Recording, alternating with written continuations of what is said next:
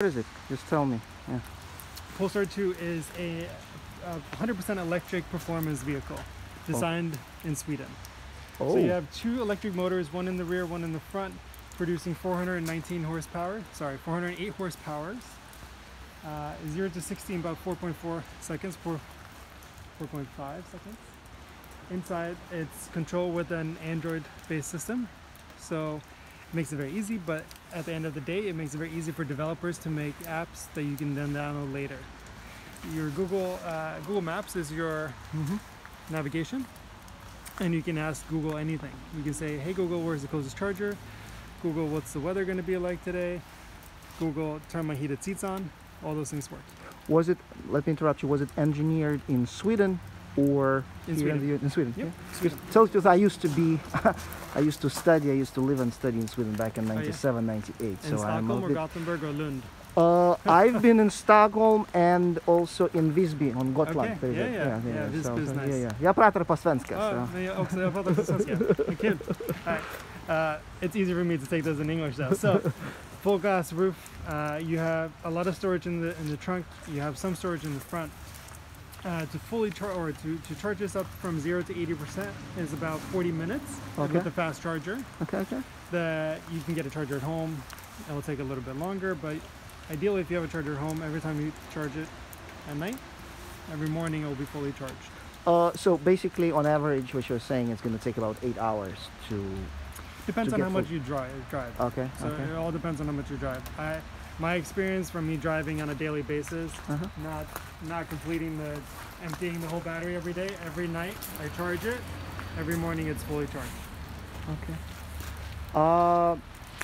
Do you guys? I mean, just sort of switching back to charging stations, is the only option at this point is to plug it in at home, or no? So there's plenty of charging options out of your home. 75% of all chargers are non-Tesla chargers. Okay, I get you. So 25. not convert. Okay, I get you. You can't use a Tesla charger because Tesla has their own plug, but you can use all the other ones. So any other charging station out there, you can use. So like basically all of them but Tesla. Okay, exactly. got it. Cool. Yeah. So it's a 5-seater, 4-door. We call it a fastback because the trunk opens up in the rear. And Christopher, this is number 1 or number 2? This is number 2. Number 2. Polestar 2. Okay. Great. All the seats fold down flat. Okay. You also have storage underneath. Okay. This is great. And then if you have a key on you, you put your foot underneath, and it closes. Wonderful. And one of the major differences between us and any other electric cars currently is that we are performance oriented. So everything feels a little bit more like a cockpit. So once you get in the car, the steering, everything is just more. What's it called? What's a good word for it? It's not so luxury space is more open. This is a little bit more easy to navigate, all the buttons, everything that you need. Even though you don't really need any buttons these days. I get you. So what you're saying, it's more like stripped down, more practical, correct? Something like that? Sure. Yeah, and I have a question. Let's say I have never driven this vehicle before.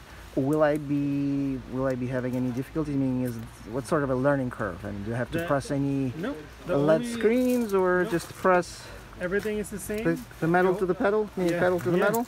You hold the brake to put it into drive, into be ready. We call it still drive, and then you let go of the brake and it drives. The only thing with this car specifically, maybe it's just us, but as soon as you get in the car, you sit in the seat, the ignition is on. There's no start button.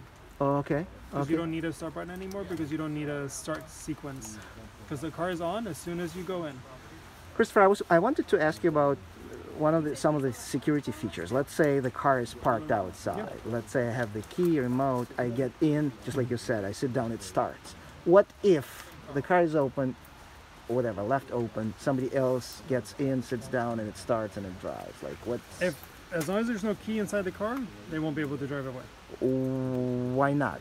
Because it has a proximity sensor to your key. The key needs to be inside the car. Even if you have the key on the outside here, they will not be able to start the car. I get you. So there is a key with a proximity sensor. Or a phone. Great. Okay. Eventually it will be your phone, so you don't even need a key.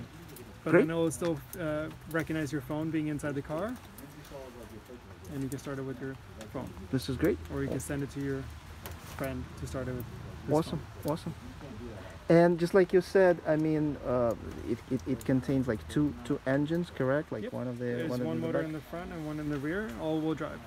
Okay, but the cargo area is in the back only. Okay. There's a little bit in the front, Uh-huh.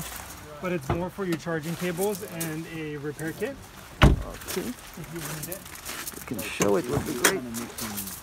You're mixing a lot of things. Wow, this is awesome. So here's the charging cable that comes with the car. Mm-hmm. You have a regular 10 volt or 110 volt outlet, and then one for 230. Underneath here, you have a little bit more space for. So if you want to use this, you could Panel take this out. cluster. Uh-huh. But, This is awesome. This is great.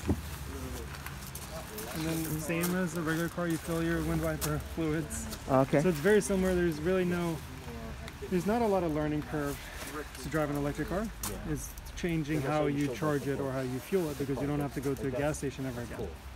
What about that sort of an iPad feature inside, like there's like an It's an electric infotainment system. Entertainment. So in there you can do your controls for the car, your infotainment, your navigation, settings. Okay, great, great. Most of it you can ask Google to help you, and they will help you. Like turn your heated seats on, navigate home. That guy's big, man. And just like with Tesla, you guys are providing some sort of updates. Yeah, For over the- there updates will be provided. Okay. And when do you provide it? Like over the air, the internet connection, or via the? Over there. Yeah. Okay. Okay. So Good. again, every morning, or if there's an update, it will be pushed to the car, and then either if it's a major one, it will let you know. If not, it will just be updated. Sounds great. Sounds great.